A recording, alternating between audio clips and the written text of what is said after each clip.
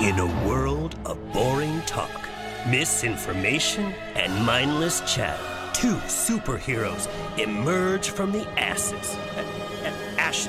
Ben, is this asses or ashes? Bring the action. Happy hour with Ben and Alexander. Pull up a chair. Raise a glass. And join in the chat. It's talk radio with jazz hands. Oh my God, you had to say that. Yes. There we go! Oh my God. Oh my God. We're back! Oh my God. Oh my God. What's going on, my friend? Oh my God. This show is going to blow my mind. You say, yep. Tell us what's up. It's the best of TV. Is Really, it? it is. Is it? So, Fox premiered American Horror Story. Yes, it did. The highest ratings that they ever had Did for you just FX pull that out of your rear end? No, it or really that's for is. true? Okay, So all right, high that immediately they said, season 5. Like, we didn't know. That Right away, yeah. American Green Horror leg. Story, happy hour. But no Lang. No Lang. Wah, wah. We could be the new Langs. Yo. Ooh.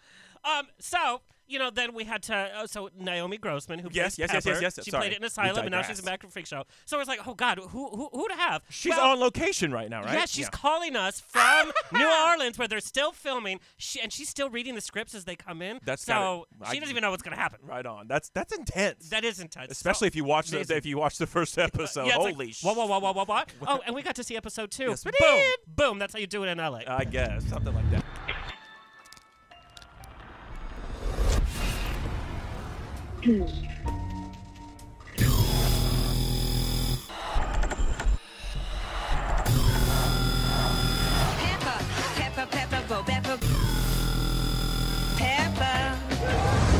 All right, ladies and gentlemen, boys and girls, step right up, step right up. The boys of Happy Hour are taking you live on location. Down in the Big Easy. She put the crazy in Asylum and the freaking Freak Show. Actress, Naomi Grossman. Wow, what an introduction. Hello. What's going on? Thank you so much for calling in. Hey, girl. You guys sound like you're on Bourbon Street or something right now. What's going on? Honey, I was born on Bourbon Street. Actually, I was Or born. at least conceived. How's it going? Good. How are you doing? Awesome. How are you doing, Miss Number 5 on IMDb? What is that about? It's insane. That is pretty incredible, right? Well, here's the thing. Number 1, everybody's in love with American Horror Story, the highest rating FX has received. Congratulations for that, by the way. And then you go to the premiere dressed in the sexiness Girl. that was your dress.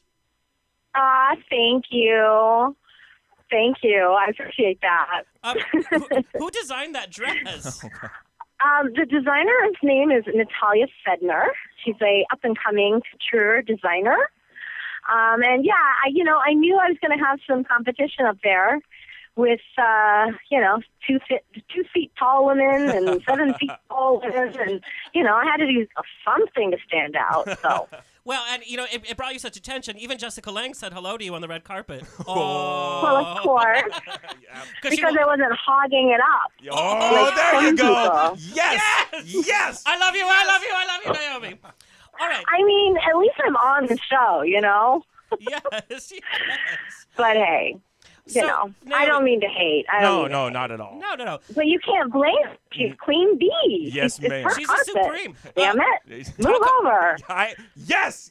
Taco Bell named a burrito after her. It's called the Burrito Supreme. Oh. What was that? No, I said Taco Bell named a burrito after Jessica Lange, the Supreme.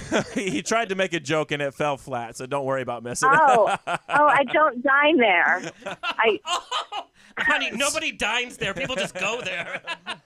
That's true. It's not really a verb, but they don't go together. Touche. So you are literally calling us from Bourbon Street, actually. That's what I wondered. Where are you at? Oh, no shit. No, I'm not on Bourbon Street, but I am in New Orleans. I'm calling from an outdoor cafe because it just happens to be where I am at the time. Yeah. What? We're still in the middle of shooting, so I work tomorrow. You caught me on a day I wasn't, so. What perfect. has this season been like for you? I mean, just coming back down to New Orleans, what's the whole vibe down there? Gosh, it's very different than Asylum because it's like we're living it. Asylum, I don't want to say punch in and punch out because it's not that kind of job, but at the same time, I would go back to my regular life at night. And I don't, my life is this show at this point here. We all work together, and then we all essentially live together. It's kind of like a dorm, Right on. The hotel. It's not uncommon to, walk downstairs and, there's Gabby or there's, Amazon Eve on the computer or making a call. Or, so it's, there's no escaping. We're in a good way, though. We're each other's coworkers and social life and, you name it. So it's like a complete experience. That's incredible. Hard to even differentiate work from play, really. I love that. That is fantastic. Well, except for the hours. Although we work really hard and we also play really hard. You have to. You're in the Big Easy, baby. So absolutely, yeah. Nothing's, you don't do anything halfway around here. So last week's premiere was huge. I mean, American Horror Story now has more viewers than it's ever had. So what episode are you guys filming? If episode 2 is premiering tomorrow, where are you in the scheme of episodes? We're literally shooting 6, 7, and 8 tomorrow. That's so crazy. Just to give you an idea, we really have no idea. Oh, I shouldn't say we have no idea. That's not fair for me to speak. Pepper has no freaking clue. I think that's pretty safe to say. No, but I mean, we've got pickups of one and full scenes of others, and but yeah, it's not uncommon for us to work with several different directors in a given day. Oh wow. Yeah, I mean, and the writers are working on 9, 10, 11. So, and the editors are working on 3, 4, and 5. So, it's all a process. We're all, hard at work. A very well-oiled machine. That's so organic. Oh, yeah. That's so organic because usually they film something and they work on it, put it in the can, and they kind of work more in the marketing. This is such an organic, living thing, where you're kind of excited. Now, do you get a full script for the episode, or you just get your part so that you don't, I do. That's been another change from Asylum. Asylum, I was truly. I was a complete pinhead the entire time. I never saw a full script. Oh, wow. I only saw the sides that I was in. This time, I've been graded to full scripts, which is nice to kind of have a feel for what's going on in the show. Mm-hmm. But, yeah, it is truly like a working organism as we go, which is really exciting. And especially exciting, I would think, for audience members to know that, if you love Pepper, your voices will be heard. And, not only for, a season or 2 from now kind of thing, which is obviously what happened, but also, for all we know, they'll, pepper in later on in the season if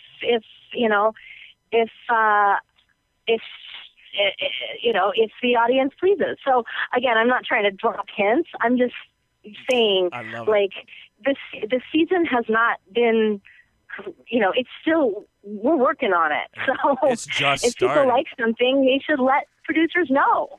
If they don't like something, then, well, we should let them know that, unless it's about Pepper, and then they should just shut up. Yes. No. Keep your mouth shut if you don't like it, right? Naomi, I have a really good idea. I think later in the season, we should be introduced to Pepper's Mexican cousin named Jalapeno. What? That is so funny. That'd be awesome. Me and Jessica Lange and Pepper, Jalapeno Pepper and Jessica Lange. I'm seeing it. That's it, right? Let's get Ryan Murphy I on the love phone. it. And maybe her Indian cousin Cumin. Yeah. Or curry. And I've seen it. So Naomi, you come from a stage and kind of a comedy improv kind of background. Let's kind of take a flashback. When did you get the call? And when you found out about the character, now this was an Asylum, what were your first reactions? Is what? I mean, I didn't even know what the role was. They didn't even let on. They never said pinhead. Because let's face it, those big breakdowns go out to every agent and manager and lawyer and actor in Hollywood and beyond. And if it gets, if the word gets out that they're casting a pinhead, jig is up. And this show is so under lock and key. They won't even let that on. So, it wasn't even until I was cast and had signed contracts that they even told me what I was doing. So honestly, when I first got the call, I didn't even know. I figured this was another, nurse number 2 to the left type role. And that I was going to go in and say scalpel doctor like I always do, and then not get cast because that's just not the kind of actor I am. Right. So yeah, this was kind of at a developmental level at that time, and they just don't entrust roles this juicy in actors at that level. So I didn't think anything of it. Well, and we got to see the character in Asylum. You kind of came in at the beginning, and then you come in this huge, powerful part where we see Pepper being able to talk and kind of orchestrate what was going on. Mm-hmm. The audience has responded to your character. I remember when Asylum first came out, one of the few things that went viral was your Pepper character. There's the fascination of your makeup process because you're that's gotta gorgeous. Be intense. What is that makeup process like for you? I mean, how long does it actually take for you to get made up as Pepper? It takes about 2.5 to 3 hours. Wow. I mean, it depends. I don't know if you caught on the internet this week. I posted a photo of actually my freak orgy getup, which is, of course, a full prosthetic front. So not only did I have the typical prosthetic nose, ears, brow, face, but also an entire torso. Oh my God! And it was like a manly torso. I was like, Pepper's been going to the gym.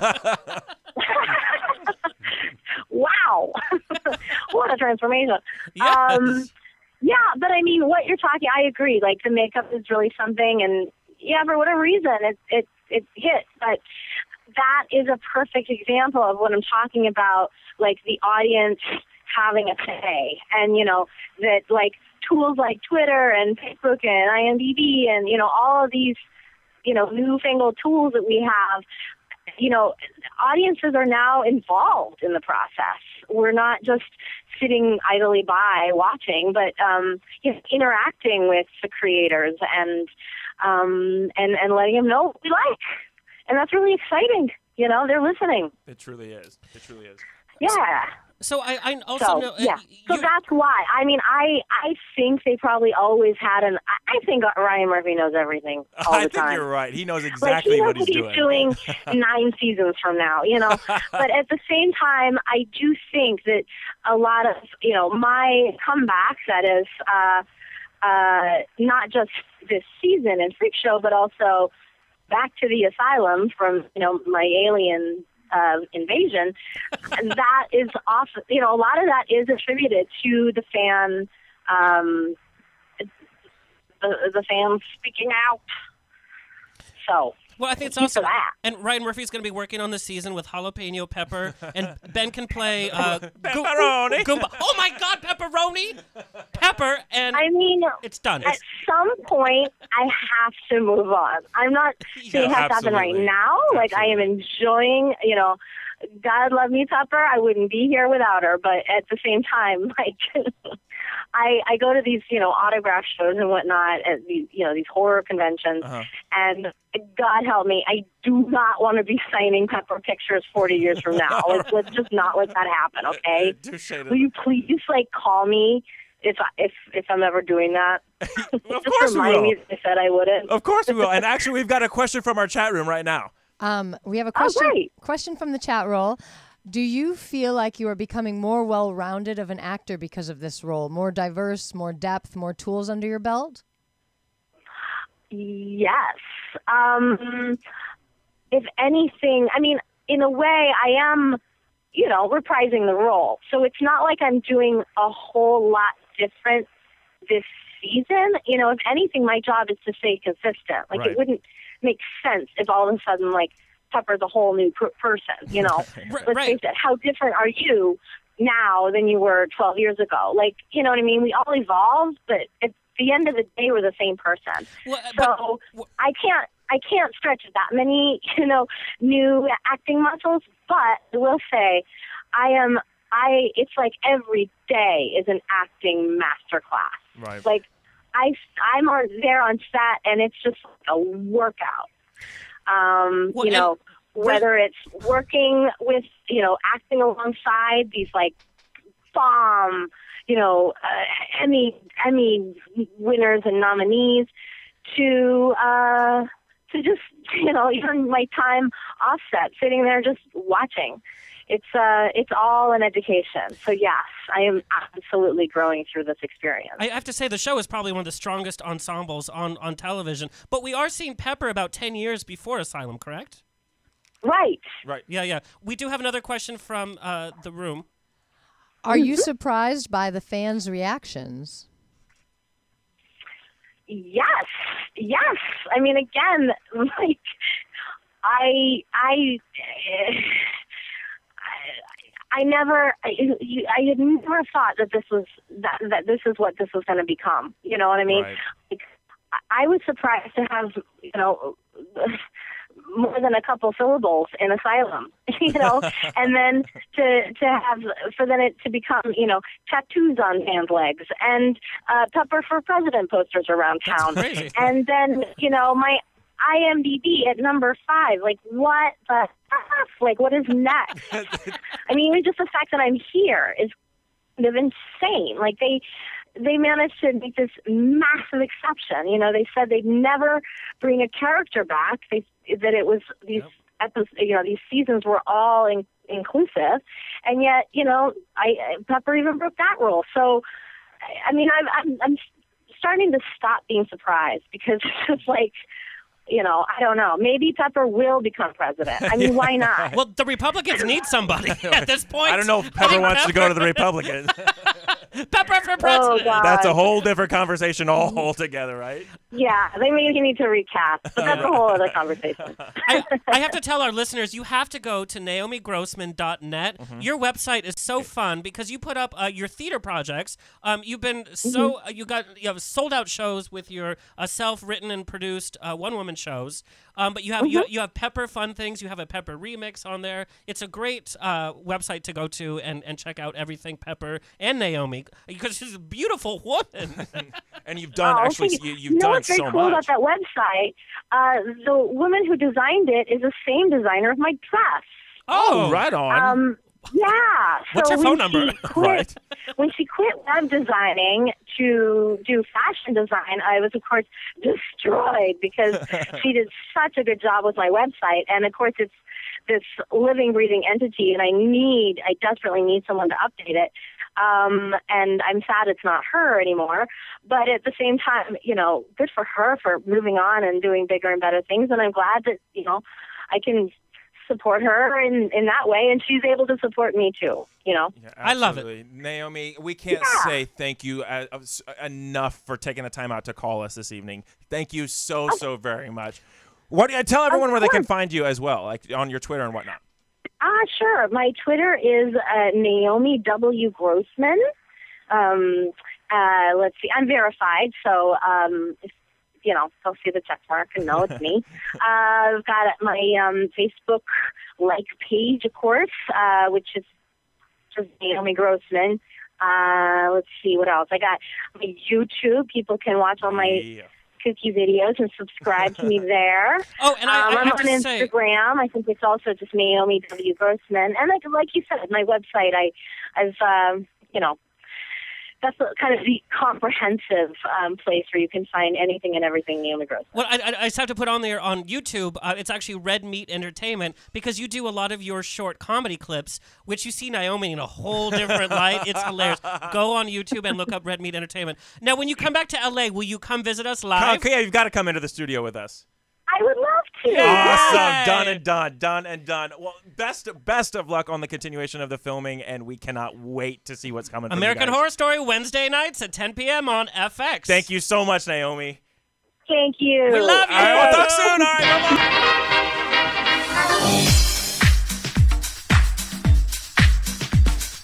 right, bye-bye.